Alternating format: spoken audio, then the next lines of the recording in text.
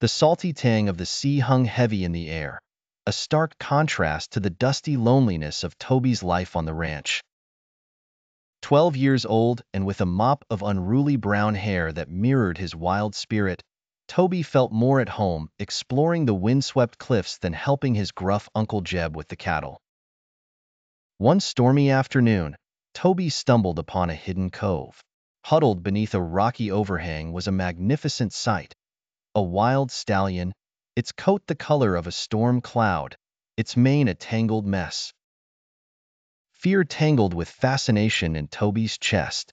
The horse was magnificent, yet something about its limping gait and wary eyes tugged at his heart. Over the next few weeks, Toby returned every chance he got. Leaving apples and carrots at a safe distance, he watched the horse, whom he named Storm, slowly overcome his fear. Storm, in turn, seemed to sense Toby's gentle nature. The wildness never quite left him, but a flicker of trust began to shine in his dark eyes.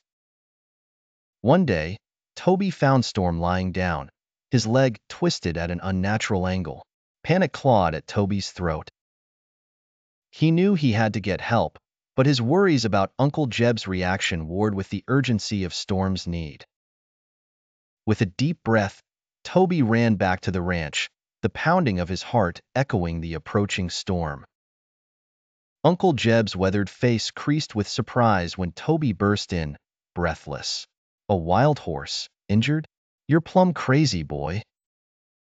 But when Toby led him to the cove, a flicker of something softer flickered in his uncle's eyes. Together, they managed to splint Storm's leg. The days that followed were a blur of sleepless nights and shared worry. Uncle Jeb, a man of few words, surprised Toby with his gentle touch when treating Storm.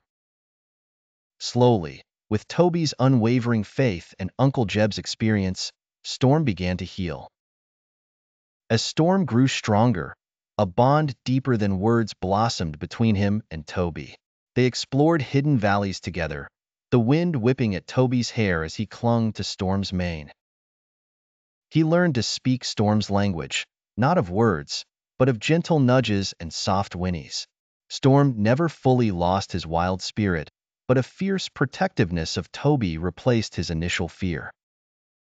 Toby, in turn, found his own strength mirrored in the stallion's fierce loyalty. One clear morning, Toby found a new saddle on the porch, a gift from Uncle Jeb.